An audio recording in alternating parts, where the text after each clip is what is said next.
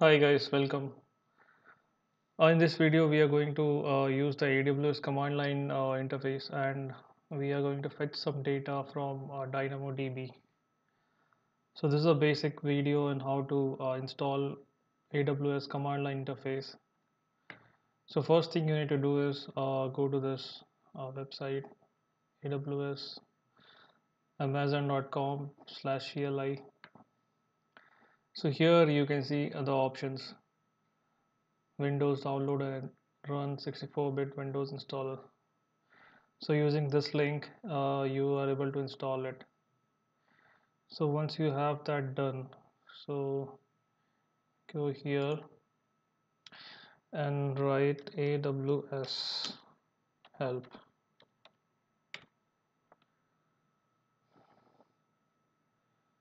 So if you're seeing a lot of options and description, so that means the command line tool is installed. Press Q to exit. So first thing is to configure your AWS CLI to your account. So for that we have a command like AWS configure.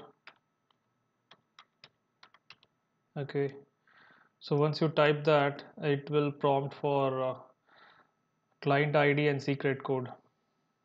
Okay, so I'm not going to show it now because I've already done that. And client ID and client secret are it's like you cannot share it with anyone, so people will get access to your account. So now I'll let me show you the console. So here you can see I have two tables, AWS log and task. So I can get the data from these two tables using the command line interface. So if you want to see the commands, there's a link here, CLI reference. So you can go to DynamoDB here, and here you have the list of available commands.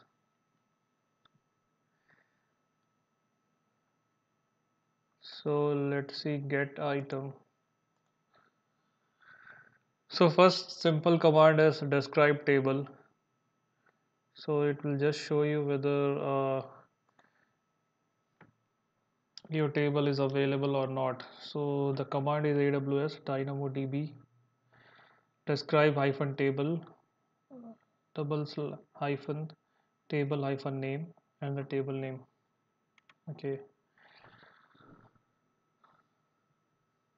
so using this you'll get the details of the table you have in your account. So the table has to be present. Okay, so there is a command to create a table using the command line interface, like create table. So why don't we do that? Okay, let's do that. Let's create a table. So here is the syntax: create table, double hyphen, attribute hyphen details, and then the value, table name, key schema. Okay, so you have to provide all these details.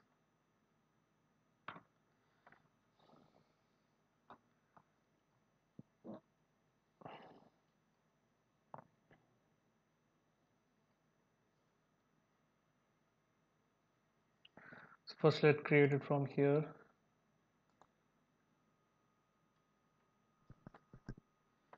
Table name,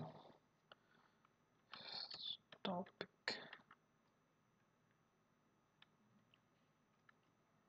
details. Okay, primary key. Okay, let's say topic ID.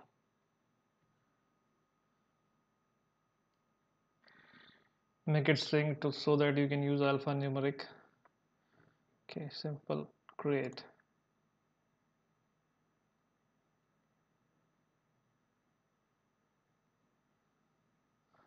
The table is being created, topic details. Let's use the command line to see what's happening here.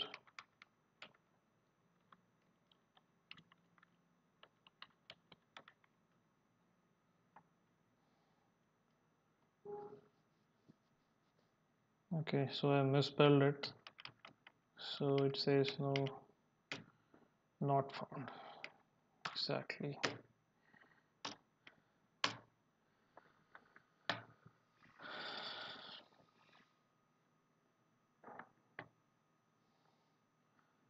Requested resource not found. Why is that? Okay.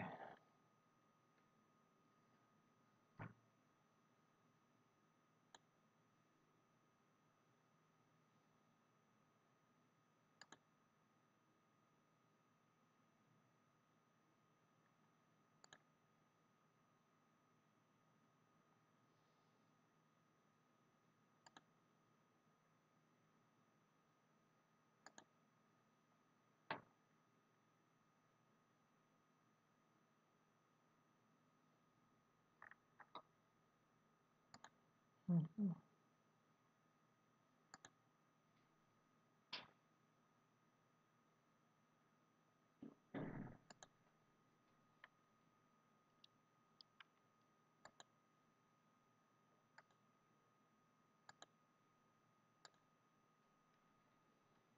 Hmm.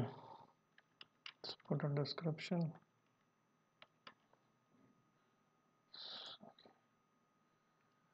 Now I have added a record to this table. Let's see whether we are able to retrieve it from here. Still not found. Okay, let's correct the case.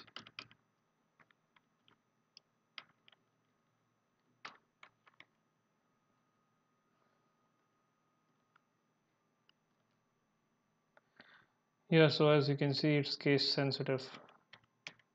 So make sure you put the proper case. That's all for now. There are a lot of other videos in the playlist. Thanks for watching.